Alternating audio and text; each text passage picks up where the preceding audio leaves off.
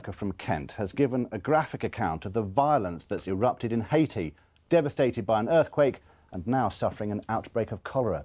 Desperate for medical supplies, people are raiding hospitals and attacking ambulances, including Carwin Hills. We first reported on his work in January when he went to the island immediately after the quake struck. Well, Carwin has just returned to Cap-Haitien in the north of the country, and by video phone he told our reporter Phil Bales of the frightening scenes he's now witnessing. They are there as peacekeepers, UN troops in Haiti, but they've gone on the offensive, shooting rioters dead as their hold on peace slips.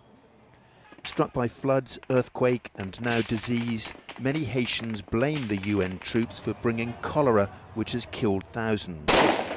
Even hospitals and medical supplies are targets for the rioters, including this ambulance, which was sent to help from London. The images are still as shocking as the first time I came, really.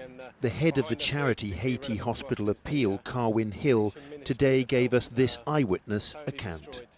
Our ambulance got very badly damaged in the protests when it was picking up some of the injured, and one of our nurses got injured in that through bricks being kind of smashed through the window. So we're taking things very cautiously. The guys have been taking little back routes and avoiding the worst areas at the moment. The main part of the city. At the charity's headquarters in West Wickham, Carwin's fellow fundraisers listened to this first-hand account of the new disaster unfolding in Haiti with horror. Cholera, which can be cured with rapid medical care, can equally devastate a population where there's no clean water or sanitation. People have just been dying at home and their bodies just being left openly in the street, which is obviously very worrying because the infection. Speaking to some of the people from Médecins Sans Frontières, their projection is that the next 4 to 5 weeks there's going to be a tsunami of new cases, and it's really going to be getting even more desperate. With 1.5 million people still living in tents, human waste is getting into the water.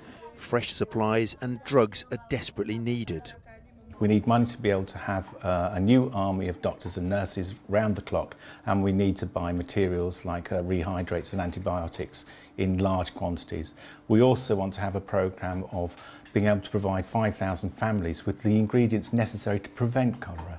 Carwin and his team say they don't fear for their own safety, but there are fears that the riots will continue because the protesters believe they will drive the UN and the cholera out. Phil Bales, London Tonight.